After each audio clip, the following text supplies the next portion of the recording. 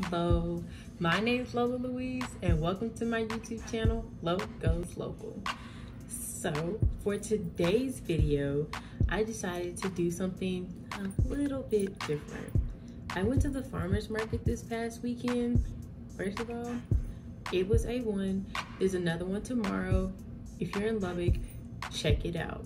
It's in downtown. There's also one in like I can't say it. But if you're Lubbock local, you know what I'm talking about. I'm so sorry I butchered that.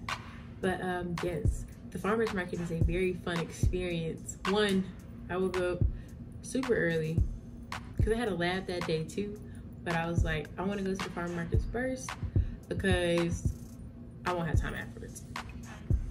And so I went to everybody's booth just to see what they had, and there was a guy selling like vegan desserts and caramel apples, and a lady who makes earrings by hand.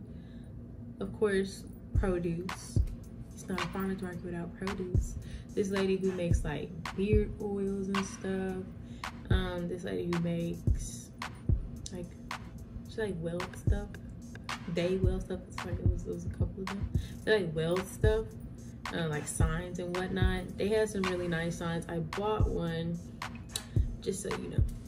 It's a really cool one. I'll have to show you guys later because technically it's a gift. Also, what else did they have? They had plenty of stuff. There's a little coffee truck there.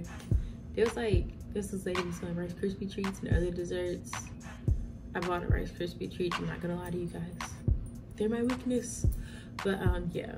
So this one man was selling produce and I bought a watermelon, which I'm halfway done with the watermelon now. I love watermelon. I love watermelon and pineapples.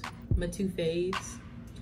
I could eat them all day. Eat them whole actually. So, but this guy was selling watermelons and all this other produce. I bought a watermelon and I bought some jalapenos. And I was like, ooh, I want to try making jalapeno poppers.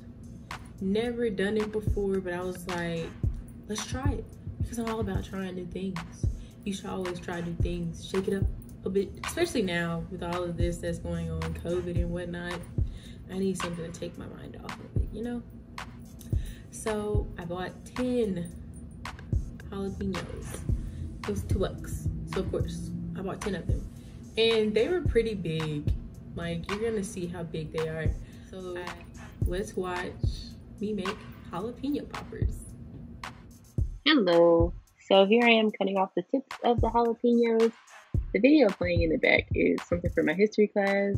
It's about FDR, and part of his presidency was pretty interesting.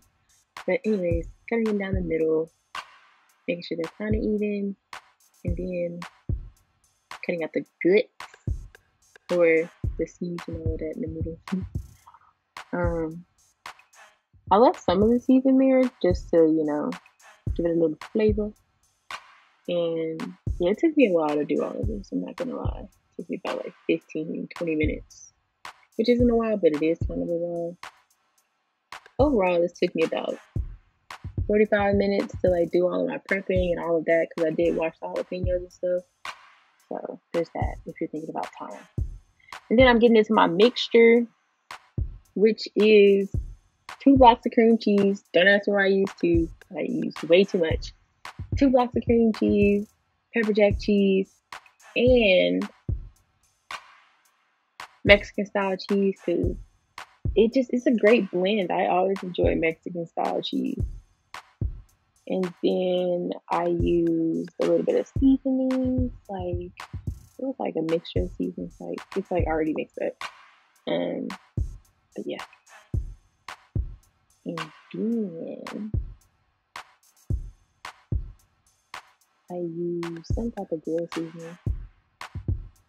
But yeah, so here's me doing that. But I put like way too much by accident. I opened the wrong side, so it fell in, so I had to spoon it out.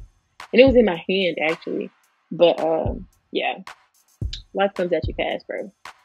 And I did all that, and now I am putting it into the jalapenos. It was kind of tedious trying to be very even with it because I didn't want it to be like overflowing because I didn't know how it would cook in the oven. But yeah, I didn't really use a recipe for this, so I'll put that out there. So just do whatever feels right. Do it till the ancestors say stop. But yeah. Now I'm wrapping them in turkey bacon. I love turkey bacon because there's no fat that drips off of them like regular bacon. So I didn't have to like put them on a what is it? A little tray, a little riser. I don't remember what it's called. I'm so sorry. But yeah, now look at them. They're so cute in their little blanket, all wrapped it up, ready to go in the oven. Oh, but look at them now. They look so good. But they weren't done yet. Like, I had to keep going. So I added some Kelly B jam. Alrighty. As you can see, I incorporated my Kelly B jam because one, them things are amazing. Two, I just really wanted to use them. I just wanted to try something new. I mean, this whole thing was something new, but I was like, I don't know, let's try it. It actually was tasty to me. Not gonna lie to you guys, especially with the raspberry one. It was great. But that is pretty much it for this video. I do have a twinge of bad news.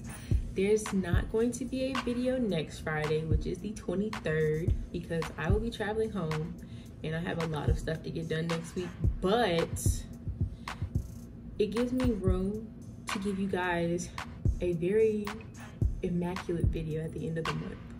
Trust me, you're gonna want to see this one because what I have up my sleeve, you're gonna want to see it. But that's all I have for you guys today. Don't forget to like, subscribe, and comment, and follow the Instagram. It's in the description box, of course. Until next time.